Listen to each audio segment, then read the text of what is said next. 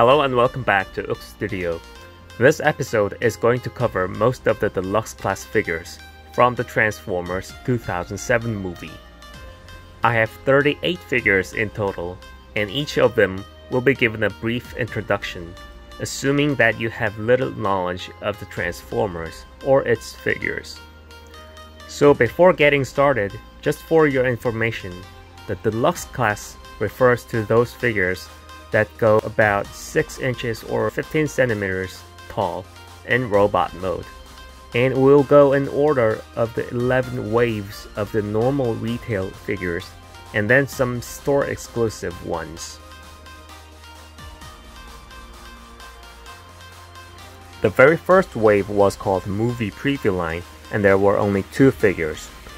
The reason why they are called Movie Preview Line is because they came out 1 or 2 months earlier than the actual release of the movie. And as you can probably see, they both transform into something called Entry Mode, which I think looks like some type of meteorite or an asteroid. Although we saw little of the Protoform type in the actual movie, but I think they are pretty well made figures. And the wave 2 is actually the biggest one, including 6 figures. So the first one I'm going to introduce is Barricade.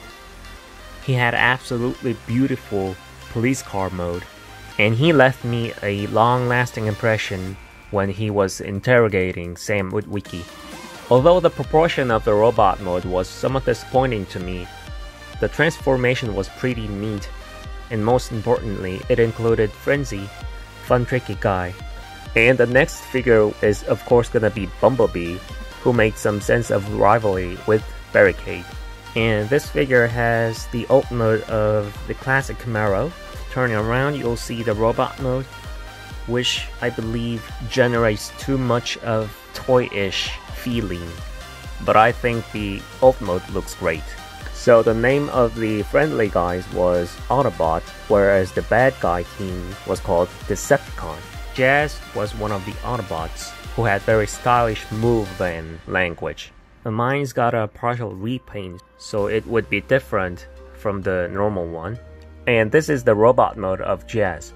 I think he was one of the most disproportionate figure from the line, but nevertheless it was one of the most popular figure because the character was so cool. This is Brawl, who was one of the Decepticons, the bad guys. He transforms into this menacing tank, and the robot mode was a bit chunkier than it should have been, but it was fairly acceptable. And the next is Scorponok, who is a character that looks and acts like a scorpion. I believe the slow-mo scene where Scorponok was chasing the US Army soldiers was one of the most impressive scenes of the movie. Although the robot mode doesn't mean too much because we never saw him in his robot mode, but the Scorpion mode is in great quality, contrary to many people's expectations. And last but not least, we have Wreckage, who is another cool-looking Decepticon. He didn't actually appear in the movie, but he was a Stone Cold soldier in the movie comics. For your information, there was something called movie comics that went pretty much simultaneously with the movies, and it contained vastly more stories than the live-action film did. So for the rest of this video, there will be many characters who appeared only in the movie comics but not in the movie, and I'm going to call that kind of characters non-movie characters for convenience. So Wreckage had some type of cool looking military vehicle as his ult mode, but his robot mode was even cooler, especially with his clear red blades at his both hands. The third wave had 2 figures, and one of them was Bonecrusher. He had a sleek but terrifying ult mode, which was a mind-protected vehicle. I believe both his robot mode and ult mode have really nice screen accuracy, so personally thinking, it would have been the best figure of the line only if it had come out in a bigger size class. The other figure of the third wave is Swindle. He's another non-movie guy, but appeared many times in the movie comics, plus the Transformers video game. There were 3 drone teams, and Swindle was one of them, who shared body type of standard car or sedan. But I guess as he didn't have the coolest appearance in the world, the figure was not very popular. There are 3 figures in the 4th wave. Arcee is another non-movie character. She's unique in that she's a female and has an alt mode of a motorcycle. In terms of the robot mode, I think she has the most stylish hairdo. The figure has a neat transformation and a pretty good proportion. This Bumblebee has an alt mode of a newer Camaro, which came out pretty nice as a figure. I should have mentioned it earlier, is the gimmick called Automorph technology. It's a gimmick that some parts of the figure is transformed by transforming other parts, but you don't see those gimmicks anymore nowadays. Speaking of the robot mode, it was not the best, but not the worst either. It was just Bumblebee. Dreadwing is a non-movie guy who was the leader of another team of drones, this time being a jet fighter type. He was a very ambitious character, trying to take control over the Decepticons. Although it's really cartoon accurate, the figure has a weird proportion.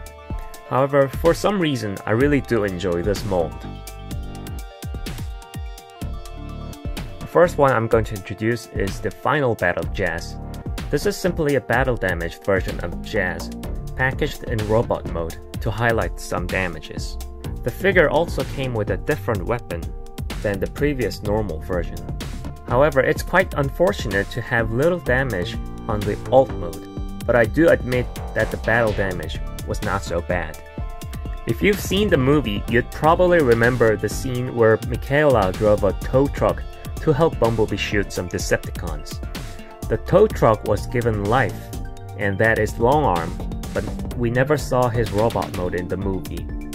Actually, the truck mode of the figure is somewhat different than that of the actual movie. I like the way it transforms and the weapons, and an absolutely gorgeous head sculpt. Payload is also a non-movie guy, and he is a leader of the drone team of a truck type. I like how the drones have this camera lens looking face. He has a gimmick of capturing claw, but it's too gigantic, and it takes up so much space, which is a huge minus as a figure. Now it's the 6th wave, and there are only 2 figures for this wave. Recon Barricade is a direct repaint of the previous Barricade figure. We never saw this color scheme in the movie, and the color scheme itself is not necessarily attractive, making this figure less appealing. Dropkick was a non-movie guy, but he's got a big super cool Decepticon logo on top of his truck mode. He was introduced as a drone in the games, which was not the case for the movie comics. The robot mode has an absolutely amazing and unique design, and I personally like the chicken leg mold very much. Wave 7 to 9 are called the Allspark Power Waves. Allspark is a cube-looking relic of unknown origin, which generates life powers to Transformers.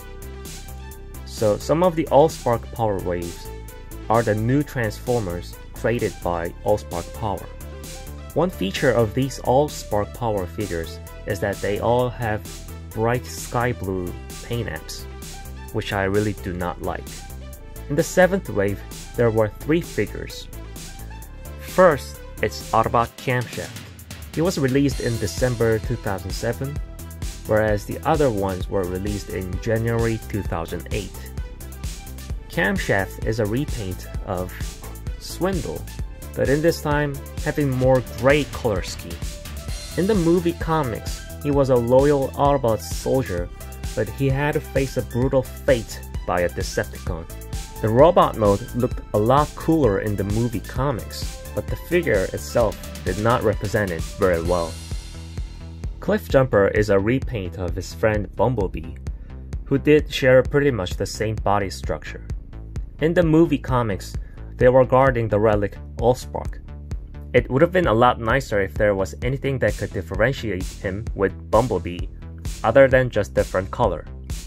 Landmine's vehicle is some kind of military vehicle, which actually made some appearances in the movie, but we never saw his robot mode in the film.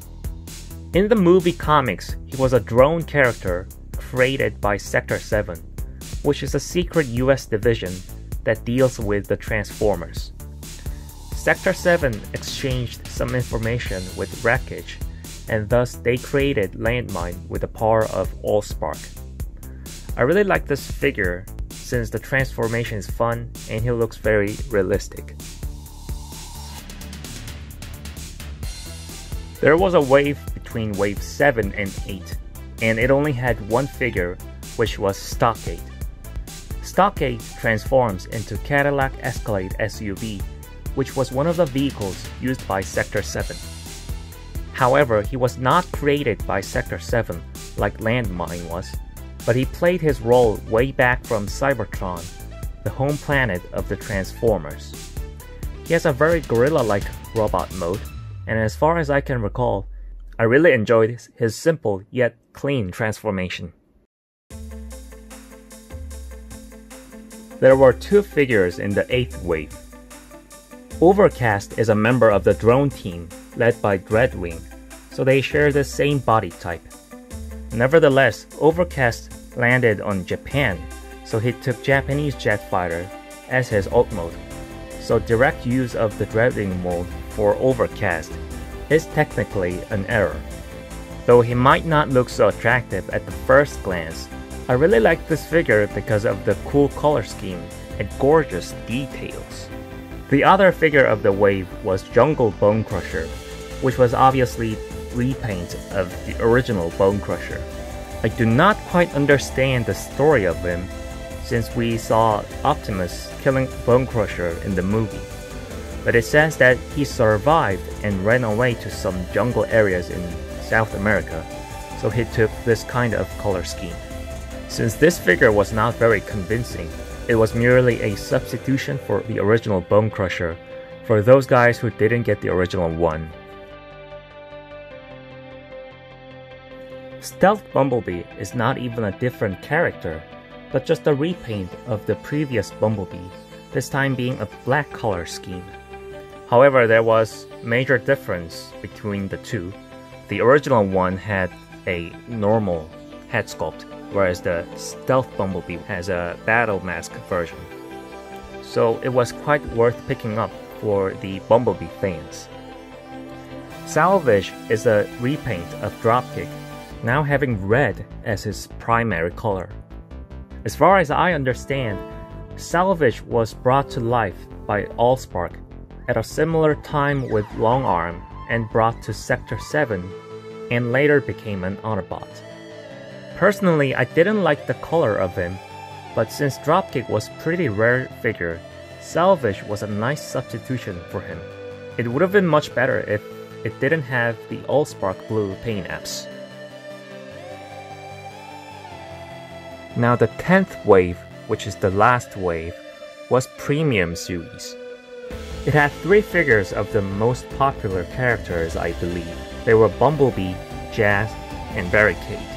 There's not much to say except that they were basically given some better paint jobs, and Bumblebee is given a battle mask version of head sculpt. So those were the 29 figures from the wave 1 to 10. There were many Target exclusive Deluxe Class figures, but as far as I know, this is the only one that has the same packaging style to the normal retail version. This figure is Jazz in the G1 style, which looks something like this image. G1 refers to Generation 1, which was the very first TV cartoon show of the Transformers that started in 1984. A lot of people missed Transformers in G1 style, so this item was there to fulfill the need. It was an interesting figure because it had Michael Bay style Transformers body type in G1 color scheme. There were also Walmart exclusive figures, and they all appeared only in the movie comics. And they were all reuse of figures from the previous Transformers series. Big Daddy was a repaint of Downshift from the Cybertron line. He was more like a background actor and didn't really do much in the movie comics. His robot mode was rough and chunky, which I was not a big fan of. But I have to say the paint job on his vehicle mode is absolutely beautiful. Divebomb was a repaint of Cybertron Skywarp. It's a fun fact that he has some problems with his inside, so he has a very bad smell that others cannot really take. I believe this figure is by far the worst figure in the video, because it has awful mold. The arms do not tap into any place, and the legs and feet are so tiny that it makes him very disproportionate, and the color scheme is also very miserable. Grindcore is a repaint of Guardshell from the Galaxy Force line. He was a member of the science division of Cybertron, led by Optimus, and he was digging up ancient relic in the planet. And the figure has a very nice construction vehicle as his ult mode, but the robot mode was too bulky to represent the movie comics appearance. Jolt was a repaint of Cybertron Crosswise. His name is Jolt, but he was introduced as Dead End in the movie comics and showed some great car chasing scenes. The vehicle mode looks absolutely cool with a transparent flame on the back of him, but the robot mode leaves a lot to be desired, having a too simple structure. Breakaway is a repaint of Cybertron Hotshot.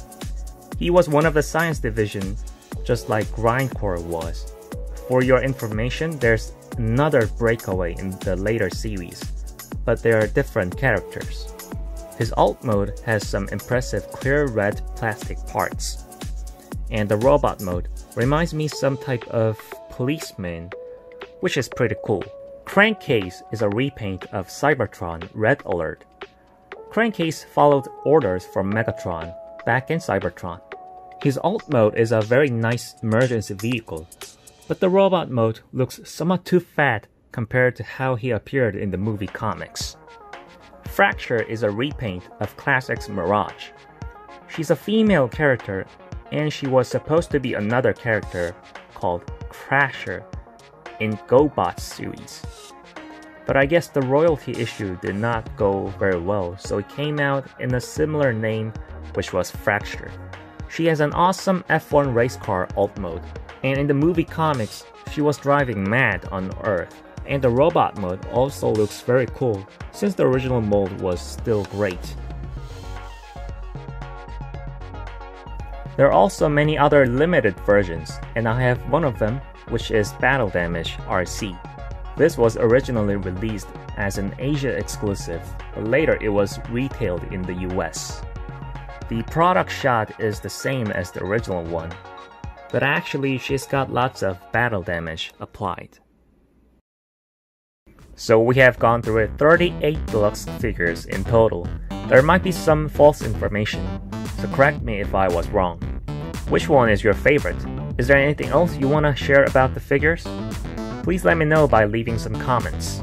So I hope this episode was fun and helpful, and if you liked this video, please hit the like button and get subscribed. Thanks for watching.